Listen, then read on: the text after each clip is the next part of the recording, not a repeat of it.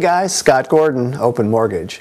Today I want to tell you how you can get your loans closed faster. But I don't think you're going to like it. Alright, in a sentence, how can you get them closed faster? Know your job and do it. Okay, some of you didn't like that at all. I bet somebody's going to flame me and send me nasty email.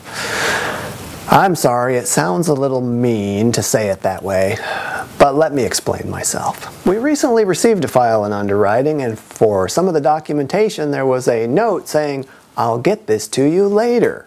Well, you know what? Homie, don't play that.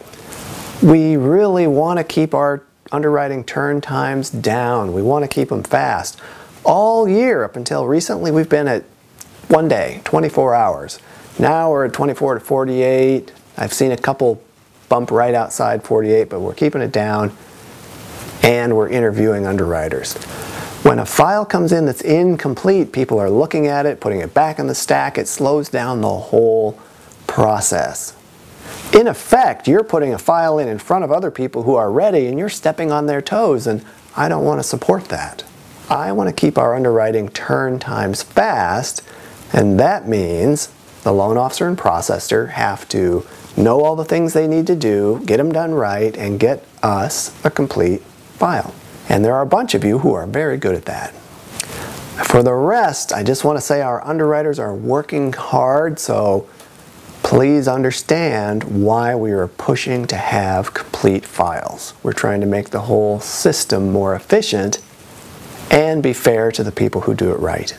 I think I should also talk about conditions, because we have a lot of files going through the system now with very few conditions, but sometimes we have loans with conditions that are a bear, and sometimes they are conditions that seem very nitpicky. I want to remind you of the Stockdale paradox. Remember, that says, face the brutal truth, but remain hopeful. It's a business idea that you have to face the truth of the situation, but don't give up. Remain hopeful.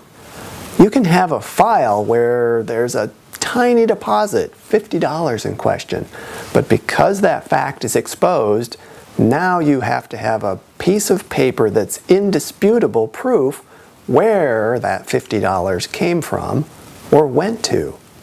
It's ridiculous, but it's the truth that that's how it is right now. Lenders want to be able to prove every fact on a file so that when they sell it, the person they sell it to has no recourse to dump it back. It's the same for us at Open Mortgage. When we clear to close a file and close it, we want to know that in a few days we can sell it. So if there's any little detail that isn't proven indisputably, investors are coming back to us and saying, hey, we won't buy the file.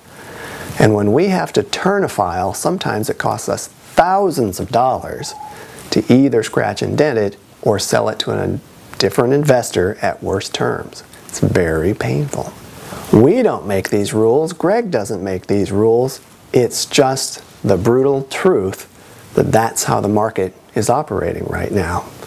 In the Stockdale paradox, we say face the brutal truth but remain hopeful. What's the hopeful part? Well, the hopeful part is if you expose all these facts about your borrower and if you prove them up with the documentation you need, you can still close this loan and you can still make great commissions as a loan officer. It is still doable and you can still have a good career and make great money. It's just harder. As always, we want to help you with this process, even though it may seem like we're trying to be difficult. We're just trying to face the brutal facts of the world in which we operate. So, as always, if you need anything, contact us at corporate and we will try to make these loans work. Thanks a lot.